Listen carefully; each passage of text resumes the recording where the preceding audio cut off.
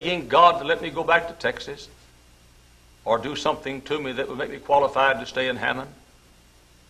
About 6 o'clock or 6:30 the next morning, as the sun came up across those mountains to the Bill Rice Ranch, all of a sudden, I couldn't tell you, I don't understand it all, but I knew that God had prepared my heart to pastor the First Baptist Church of Hammond.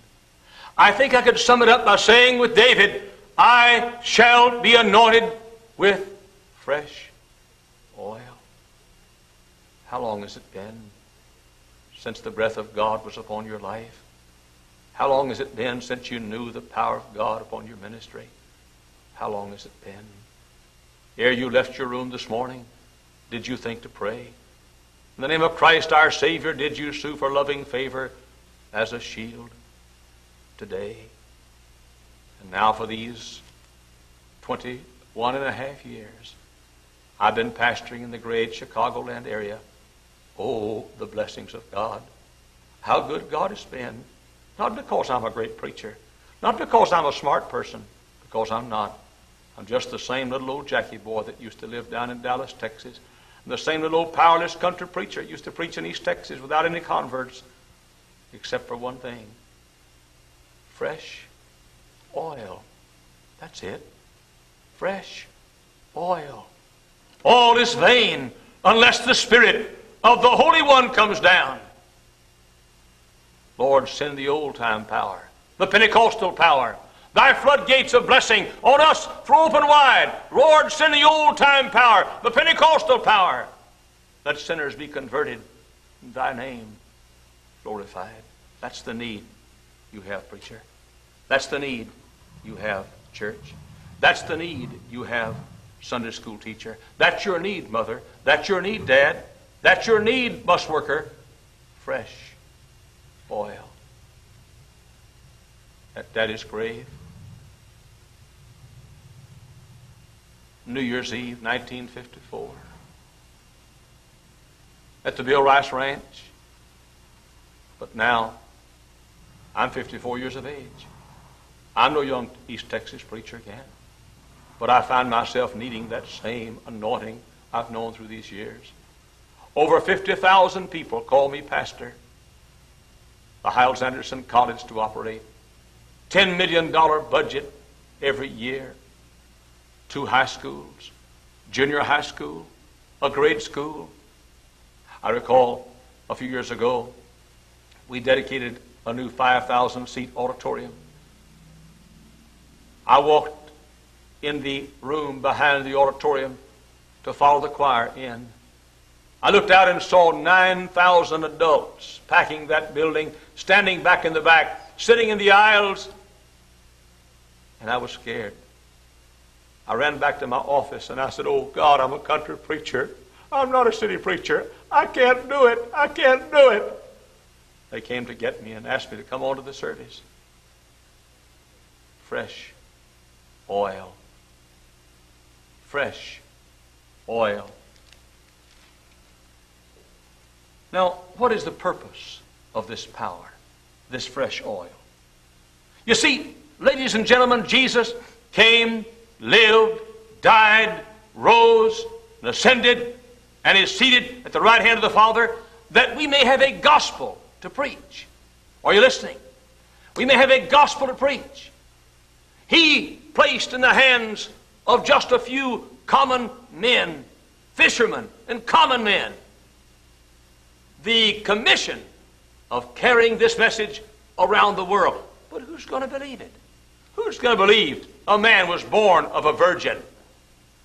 Who in Africa and Asia and America and Europe is going to believe a few men from the Middle East who come and say, Jesus was virgin born. He had no earthly father. Preposterous, unbelievable. Who's going to believe it? Who's going to believe he lived a life without sin? Lips never spoke that which was evil.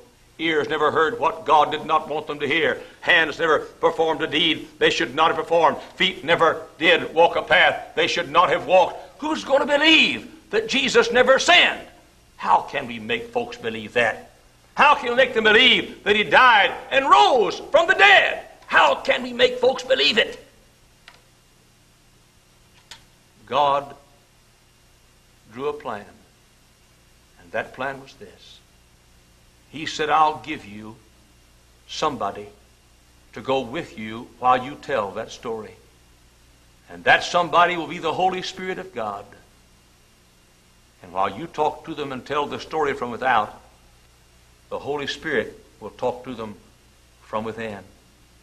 And that's why right now, while I'm preaching to you and you hear my voice and see my face, there's somebody talking on the inside, isn't there? That's the Holy Spirit. Wouldn't it be a wonderful thing to have Him talk from within while you preach from without? Wouldn't it be a wonderful thing to have Him talk from within while you teach your Sunday school class from without? Wouldn't it be an amazing thing to have Him talk from within while you sing your solo in church from without?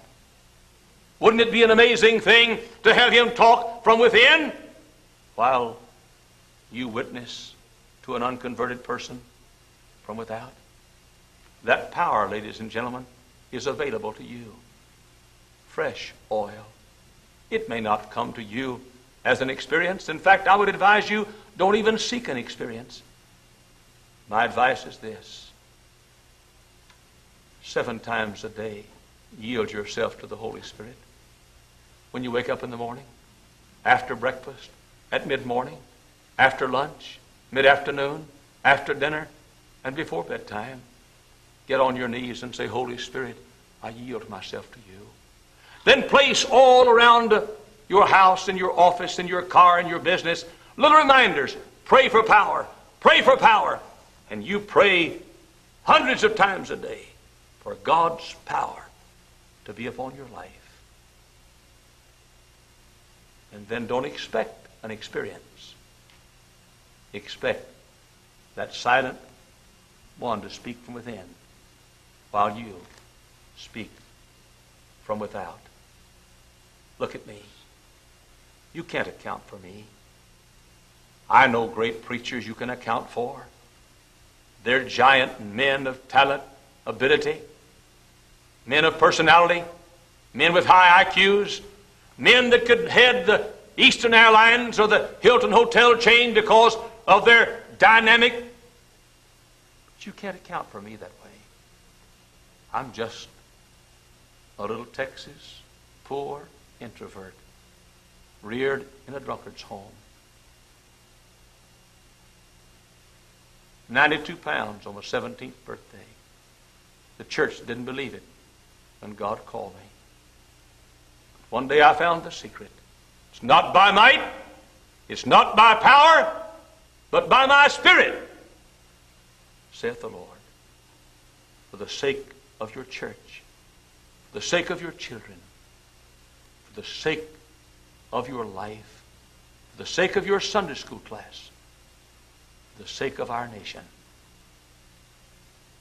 be anointed with fresh oil. I'm a little old-fashioned, I know, when it comes to religion and God. Many think I'm painfully slow, since I walk where my fathers have trod.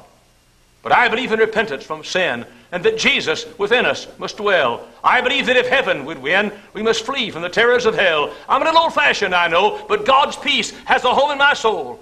And I'm telling wherever I go that Jesus is saving and keeping me whole. Saved with the psalmist who said, but my horn shalt thou exalt like the horn of a unicorn. I shall be anointed with fresh oil. Let us pray. Heavenly Father, may there be a supernatural work of God in our hearts today.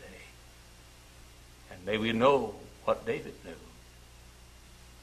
as we're anointed with fresh oil. In Jesus' name, amen.